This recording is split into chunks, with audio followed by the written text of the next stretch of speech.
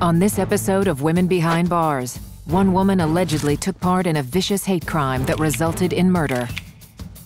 My feeling is that he was still alive when they placed him in the trunk. I'm not gonna lie, I want the truth known. Then Chanel Boyd tells her story. She was convicted of inflicting fatal injuries on her 8-month-old baby. There was bruising to the baby's head and hemorrhaging to the eyes of the child. They kept asking me what happened, and I just kept saying she failed. 2 women, 2 brutal crimes. These are the stories of Rita Nitz and Chanel Boyd.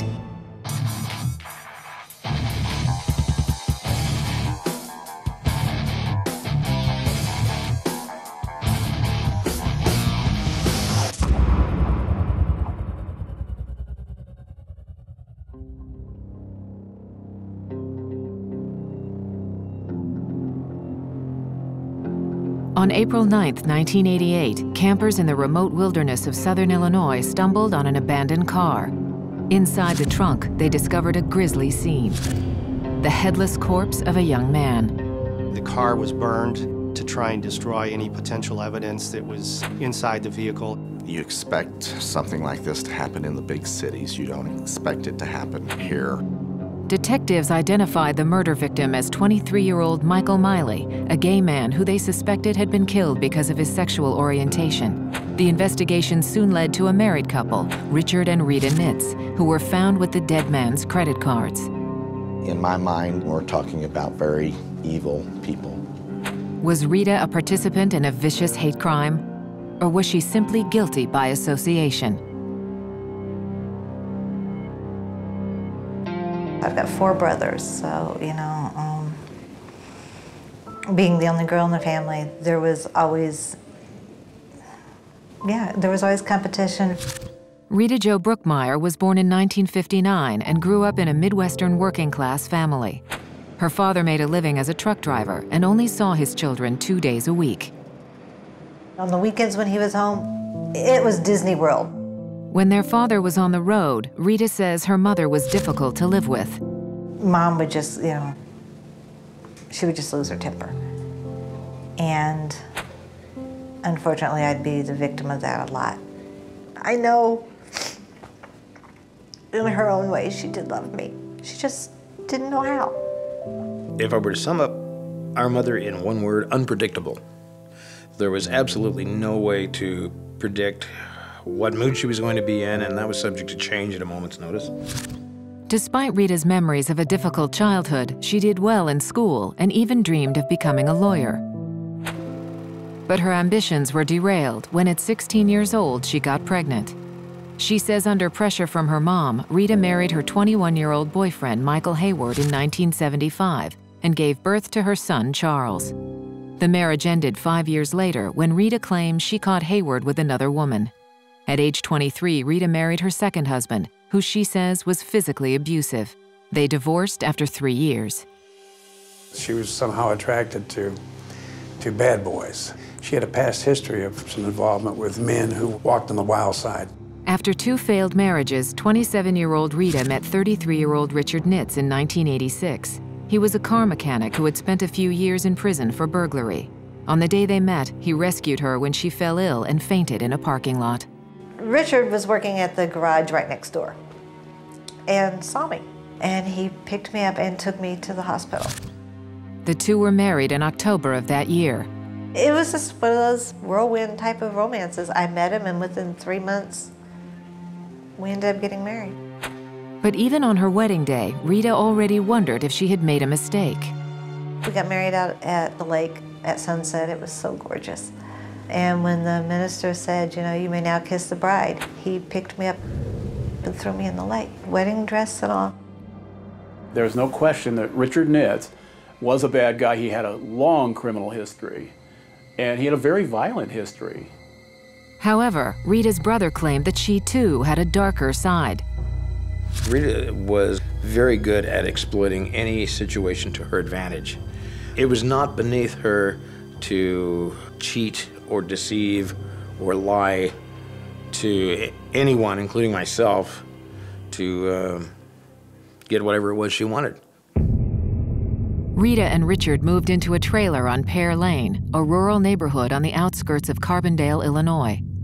Richard continued to work as a mechanic, and Rita attended a nearby community college. Within a mile of their home was Crab Orchard Lake, a popular playground for families, boaters, and campers. At night, however, it was a notorious gathering spot for gay men who would get together and party. It's well known in the Carbondale area that there's spots that gay people hang out in. Michael Miley was a 23-year-old college student and gay man who frequently met with friends out at Crab Orchard Lake. Mike was a very tender-hearted and compassionate person.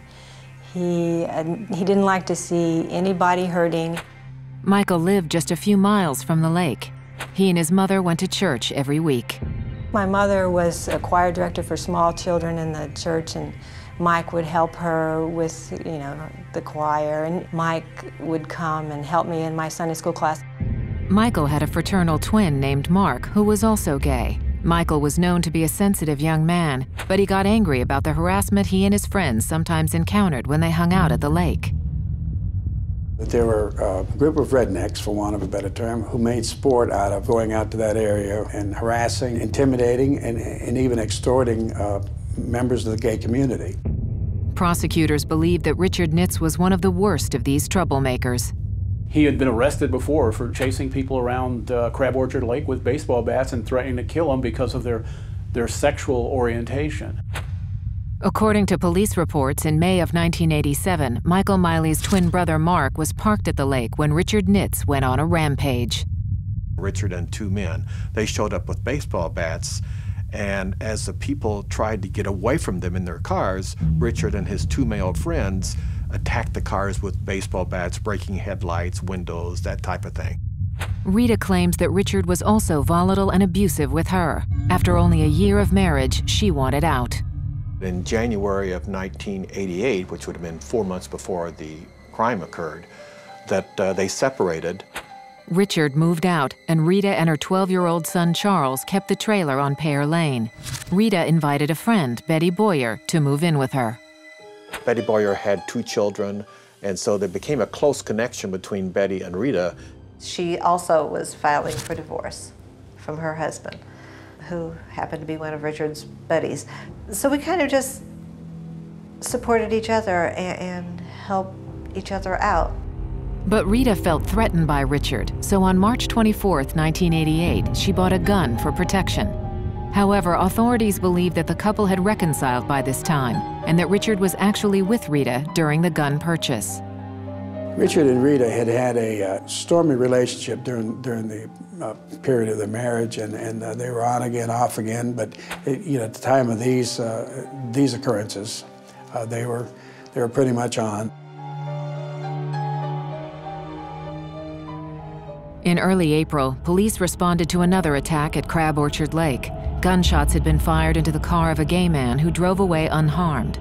Police did not know the identity of the three male assailants at the time, but they would later learn that the shooter was Richard Nitz.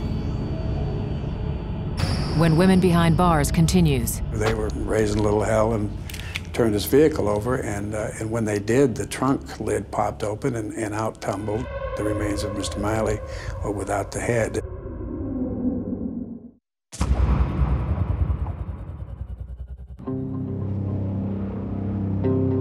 In the spring of 1988, just outside the city limits of Carbondale, Illinois, the gay community was terrorized by a series of hate-fueled and increasingly violent assaults that took place at night at nearby Crab Orchard Lake. Police suspected the attacks were the work of several local bullies. At the top of their list was Richard Nitz, who'd been caught out at the lake smashing cars with his baseball bat. On April 6, 1988, the violence escalated out of control. The victim this time was a gay college student, 23-year-old Michael Miley. My mother remembers that Mike was picking up sticks in the yard on Wednesday, April the 6th, because he was going to be mowing the yard the next day. They had dinner together, and then they went to choir practice. They drove separately to choir practice. I guess Mike had plans to go out.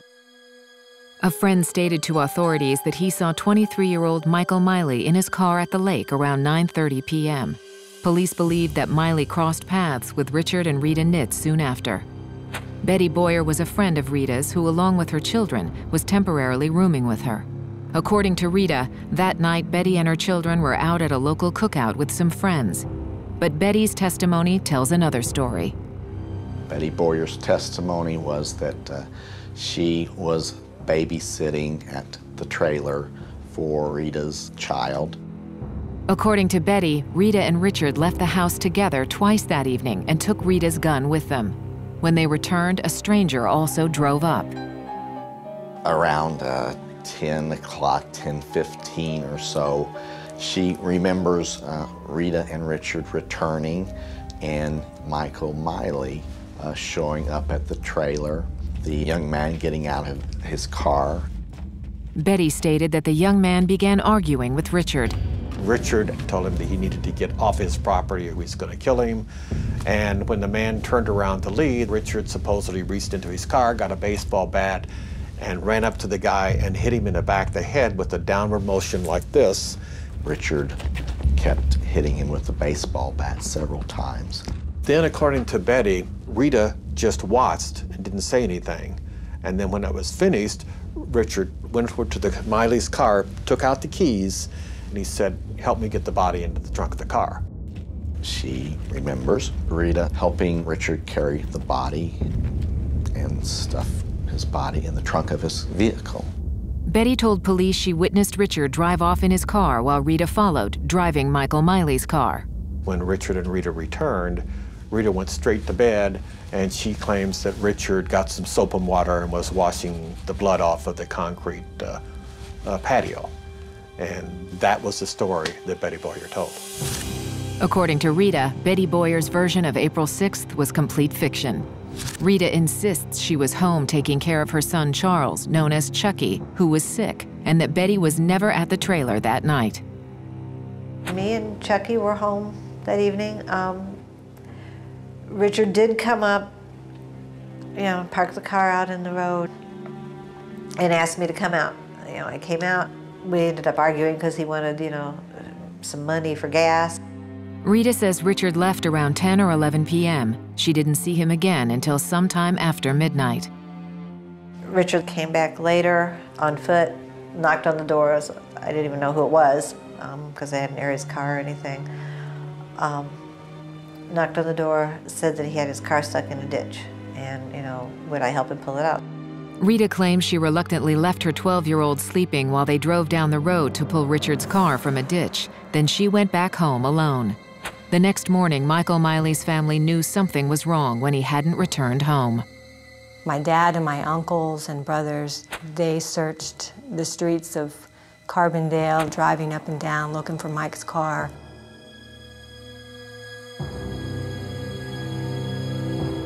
On Saturday night, 3 days after the disappearance of Michael Miley, a burned and abandoned car was found by some campers near a remote graveyard.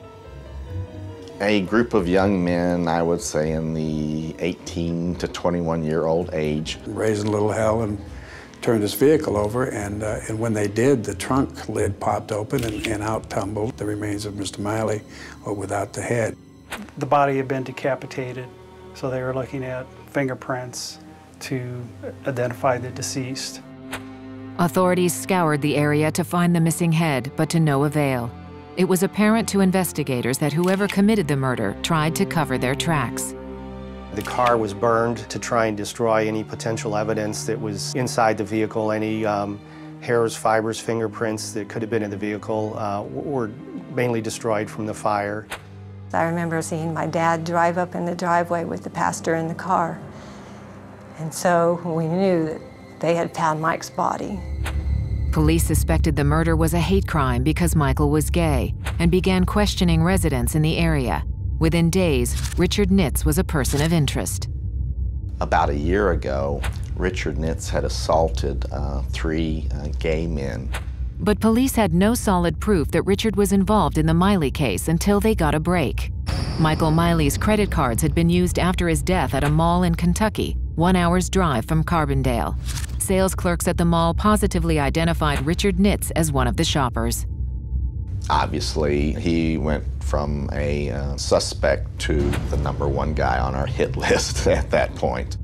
Police questioned Rita at the trailer, and she admitted to having been with Richard at the mall, but she maintained she didn't know the credit cards belonged to a murder victim. Well, when he started walking around the stores and he held out these credit cards, I'm like, since when have you got credit cards, you know?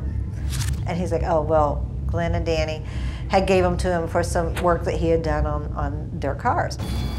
Police searched the trailer, cars, and surrounding grounds and discovered numerous items on the Nitz property that had been purchased with Michael Miley's credit cards. In addition, they found several of Michael Miley's personal items. His car radio was found in the Nitz garage, and Miley's gold Timex watch was found in Rita's car. What was not found at the trailer, according to detectives, was the gun Rita purchased just a few weeks before the murder. The prosecution believed the missing gun was key to Michael Miley's death. My feeling is that he was still alive when they placed him in the trunk. They drove out to some secluded spot, and Richard wanted to finish him off, so he did that by shooting him in the head. The head was cut off so that there could not be any ballistics that we could find. Richard and Rita were arrested in May 1988 and held in the local jail pending separate trials. Rita's son Chucky was sent to live with his father. We offered Rita a 10-year sentence if she would testify truthfully about what Richard Nitz had done.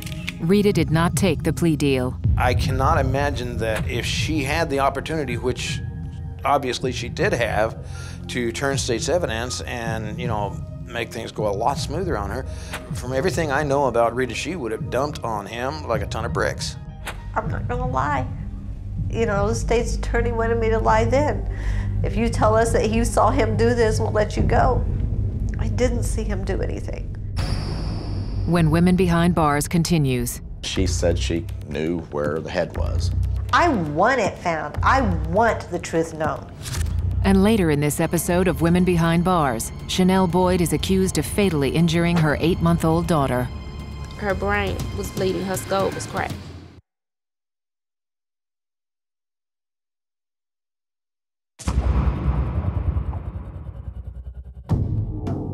In 1988, 23-year-old Michael Miley had been killed and decapitated as part of a suspected gay hate crime. 2 suspects had been identified, Rita Nitz and her husband, Richard. Rita would be prosecuted separately as an accomplice, although she denied having any role in the murder at all. In August of 1989, just before her trial, Rita gave authorities information about where she thought they could find the victim's head, which had never been recovered. Rita sent them to a remote area where she claimed to have helped her husband pull his car out of a ditch on the night of the murder. That would be the place to look. That would be my best guess as to where it would be. She got out there and it was obvious she was playing games with us. It might have been over in this field, or, you know, it was dark and maybe it was over here. You know, if you guys start digging over here, you'll eventually find it. We felt she was not sincere at all in trying to cooperate with us.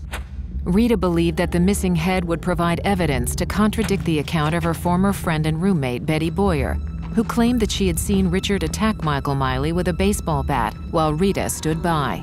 If the head were discovered and showed no signs of blunt force trauma, it would destroy Betty Boyer's credibility. I want it found. I want the truth known. If and when it's ever found, and God, I pray every day that it is, they'll see. Betty Boyer is lying through her teeth. We were trying Rita on the theory of accountability in that she had not done the actual killing of Michael Miley. She had just helped, aided, and abetted. The state's star witness was Betty Boyer, but the defense argued that Betty had compelling reasons to fabricate her testimony. Betty Boyer had some limitations, some intellectual limitations, and she had some problems with the Department of Children and Family Services in relation to her children. They told her if she didn't say what they wanted her to say, that they were going to take her kids from her and lock her up in prison forever. She gave in to the pressure. But the prosecution denies these allegations and points to Betty's consistency on key elements as proof she was speaking the truth. She was attacked by the defense attorneys.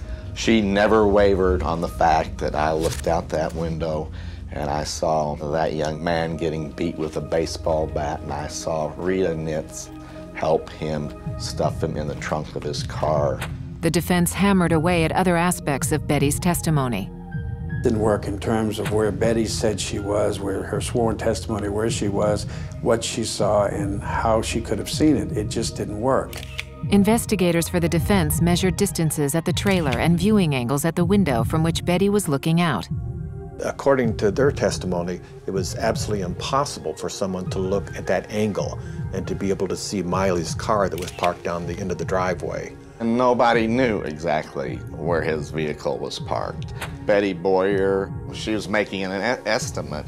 The prosecution then presented evidence of a single head hair found on the victim's body. Forensic scientist Glenn Schubert's evaluation backed up the prosecution's theory that Miley had suffered severe damage to his head. The hair contained crush type of damage, which could be indicative of some type of head trauma that occurred at some point. Being hit over the head with a baseball bat would cause this type of damage. But the lack of other forensic evidence would help Rita's defense, since it created doubt that Rita had ever been in the victim's car. This went against Betty Boyer's story about the night of the murder. Betty Boyer's testimony, as I recall, had Rita driving away in the Miley vehicle with Richard behind her in his vehicle. And there was never a scintilla, an iota, or nary a peppercorn of evidence which put her in that vehicle. And these people were not sophisticated. There were no gloves. They wouldn't have worried about fingerprints. In the real world, it's not like CSI. It's quite frankly very rare that we actually find a fingerprint that helps us solve a case. Rita's defense attorney took a gamble by putting Rita on the stand to face the jury. She tried to convince the jury that she was an abused woman.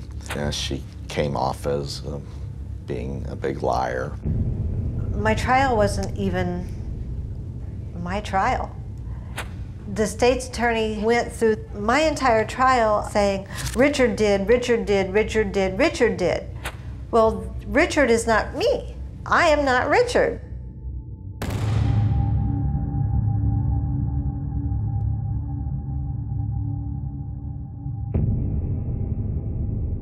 Betty Boyer's testimony, along with evidence of Rita's use of the victim's credit card, helped to persuade the jury. We were all very grateful and thankful that Rita had been found guilty. Well, Mike was murdered because he was gay, and it was out of just pure hatred. They didn't know anything about Mike. They didn't know what a good person he was. And I think that once she has served out her natural life in prison, that justice will have been served. In my opinion, the conviction of Rita Nitz for first-degree murder was a gross miscarriage of justice, and perhaps even a grotesque miscarriage of justice. And I'm bothered by it to this day. Rita was incarcerated at a maximum security prison in northern Illinois. Her husband, Richard Nitz, was convicted of first-degree murder and is currently serving a life sentence. They have since divorced, and Rita changed her name back to Brookmeyer. The hardest thing about being here and coming to prison at all is knowing every day of your life is spent not knowing. You don't know what happened. You don't know for real why you're here. 20 years later, I'm just as convinced that they are guilty as I was back in 1988. There is absolutely no doubt in my mind. Rita is estranged from most of her family except for her mother and her son Chucky, who is now 32 years old. She focuses her efforts on helping others in prison, since she gets little or no contact with family. I do my best to do everything I can to help others here. It's a good feeling to know that you can take and talk to these girls that come in and they're like, I can't do it, I can't do it, I can't do it. Yes, you can, baby. I've made it. If you dwell on all the wrongs in the world, it'll kill you. It'll just kill you. Next up on Women Behind Bars, a 16-year-old girl is convicted of murdering her baby. They kept asking me what happened, and I just kept saying she failed. For more information about Women Behind Bars, go to www.wetv.com.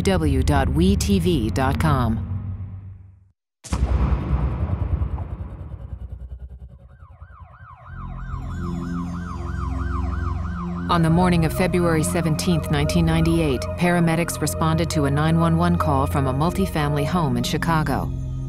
16-year-old Chanel Boyd held her limp and unconscious baby in her arms. The 8-month-old was rushed to the emergency room, where doctors suspected the injuries were intentional. There was bruising to the baby's head and hemorrhaging to the eyes of the child. The young mom claimed her baby fell off the couch, but police suspected child abuse. The injuries in this case were similar to falling out of a second-story window, according to the medical examiner. Chanel eventually confessed to police and was charged with murder. But shortly thereafter, she changed her story and accused the baby's father instead. Was Chanel Boyd a teenage mom who lost control and killed her baby? Or was her boyfriend the true murderer?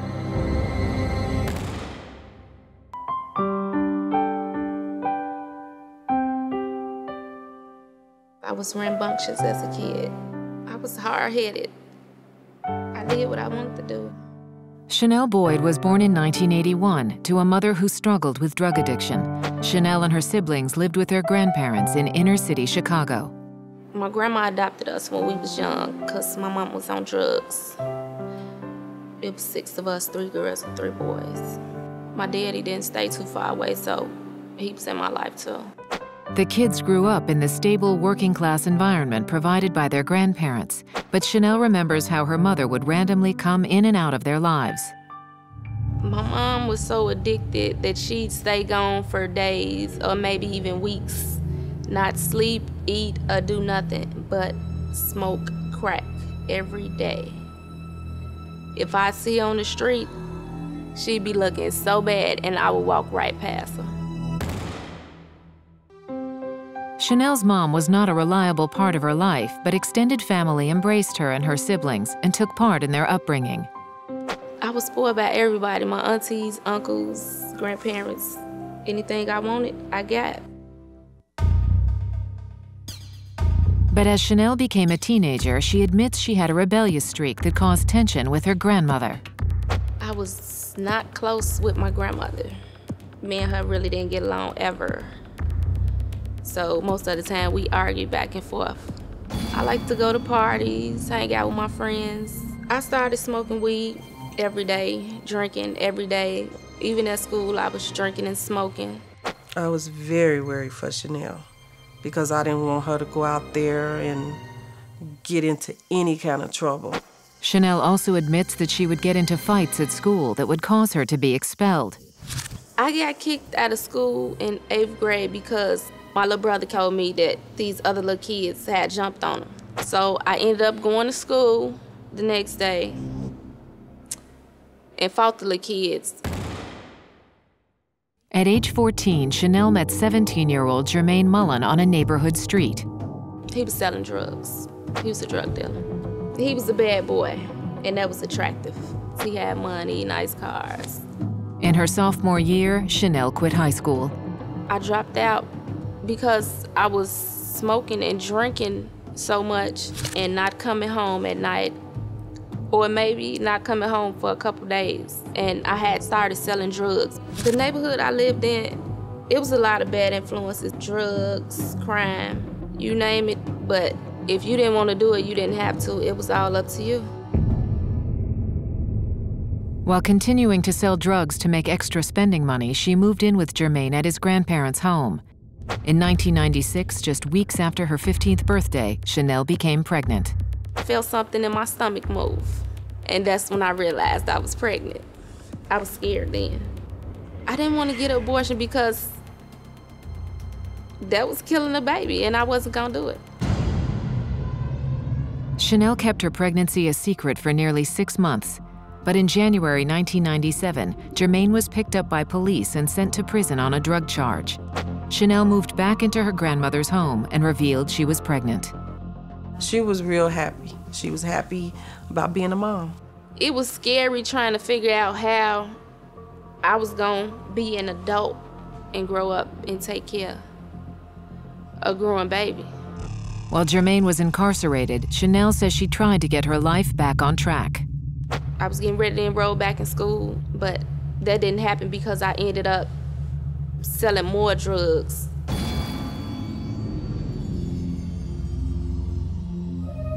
Shantella was born May 29th, 1997. I cried all day the first time I held her. I was happy. I was happy. Chanel bonded with her baby daughter, Shantella, real good. She really loved her. She really wanted to be a good mom. She was a quiet, happy baby. She never really cried. The only time she cried is when she thought I was leaving. Chanel's grandmother testified that Chanel was a decent mother. And, the baby was healthy, just a little bit underweight, but that wasn't uncommon. Chanel adjusted to life as a new mom, but she admits missing the freedom to go out with friends.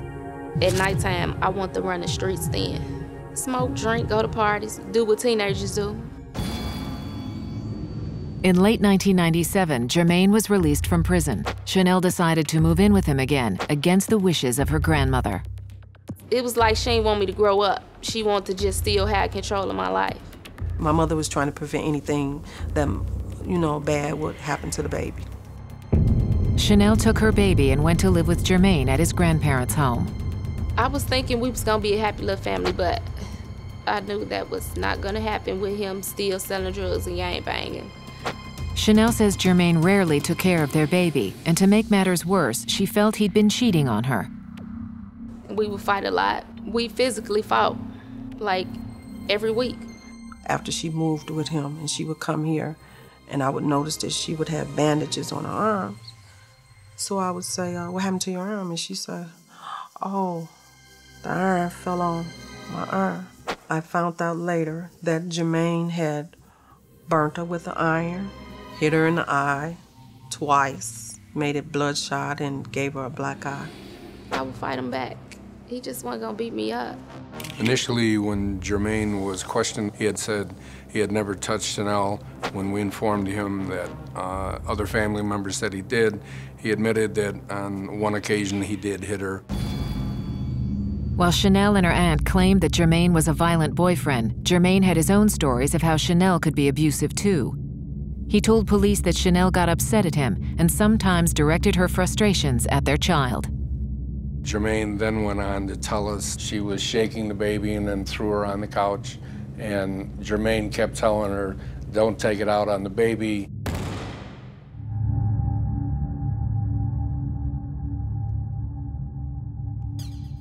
According to Chanel, the couple's fighting got out of control in the early morning hours of February 17th, when an argument broke out over the baby.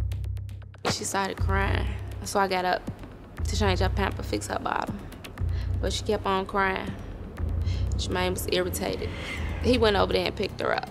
So now he's holding her like this and pushing me with the other arm while I'm trying to get her. So she hollering and screaming still. So he takes the pillow and put it over her face. I tried to get to her, but I couldn't.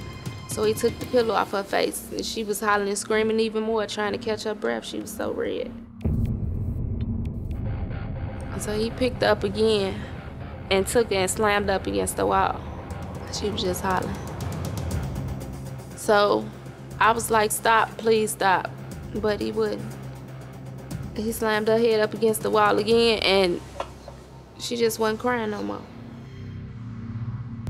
When Women Behind Bars continues. There was bruising to the baby's head and hemorrhaging to the eyes of the child.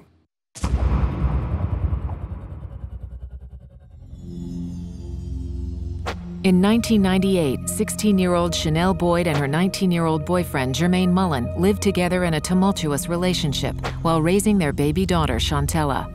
On a cold February morning, Chanel called 911, claiming that her baby wasn't breathing.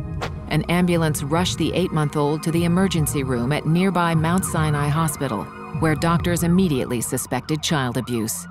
There was bruising to the baby's head and hemorrhaging to the eyes of the child. Her brain was bleeding, her skull was cracked. Chanel told doctors the baby had rolled off the couch and fallen on the floor. Doctors performed emergency surgery to relieve pressure on Chantella's brain. Making sure that the child is stable is the most important priority. And after that's done, that's when the Child Protective Services team is notified. The surgeons knew that this could not have happened the way Chanel had told them. Accidental injuries versus inflicted injuries usually look different. Doctors noted that Chantella's eyes showed signs of hemorrhaging or bleeding.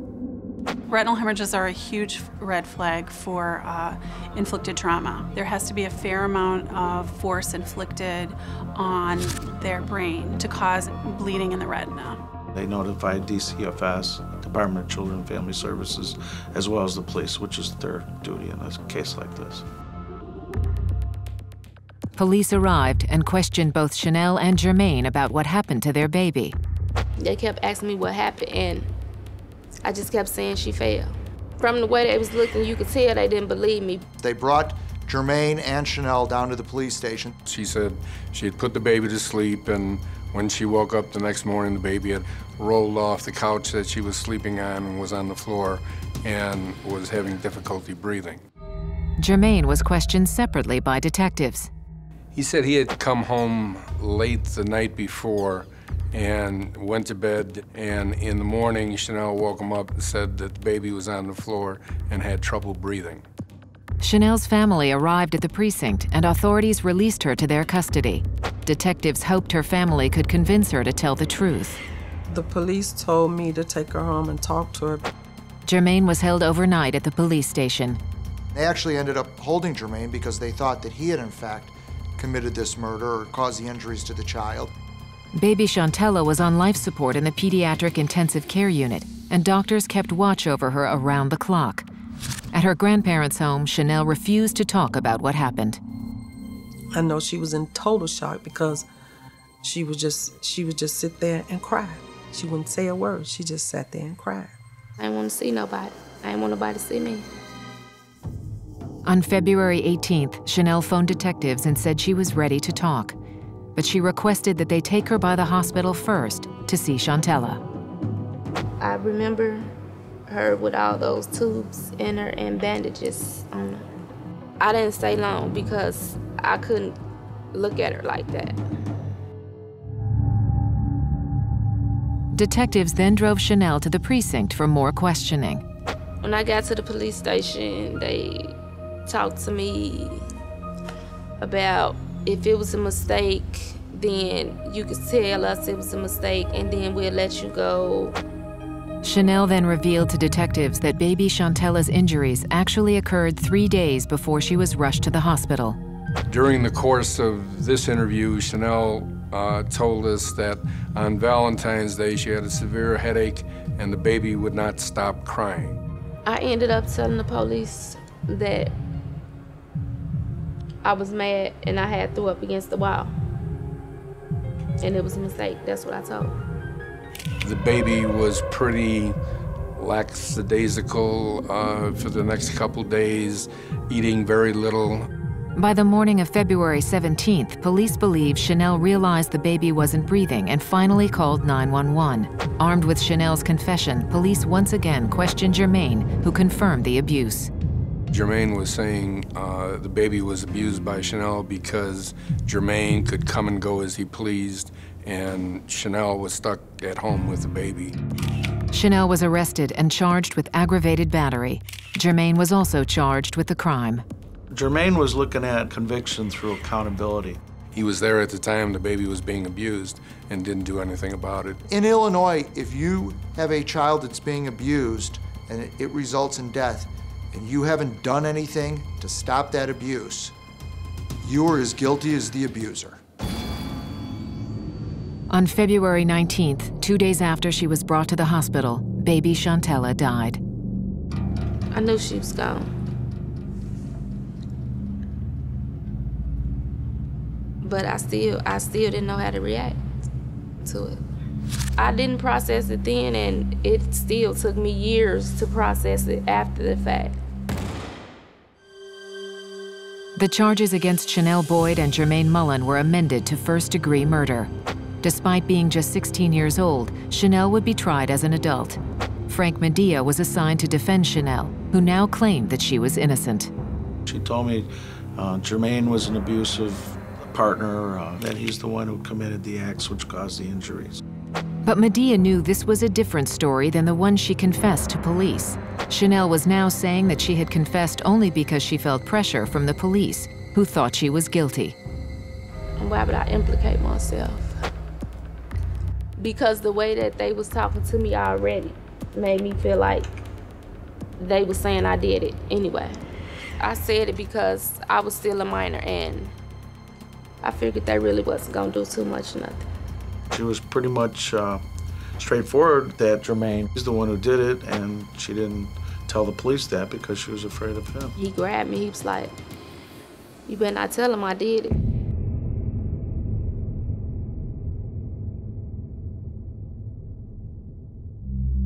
It was really whether the jury believed her statement taken by the police or her testimony that Jermaine is the one who did it.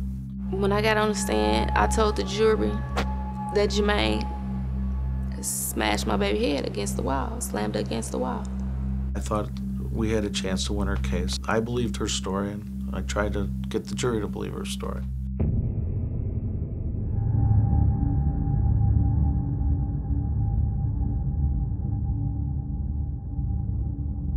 The jury thought that since Chanel had made a false statement to the police to start out with, that any testimony she gave was also false, and that's more likely than not why they chose to disbelieve it.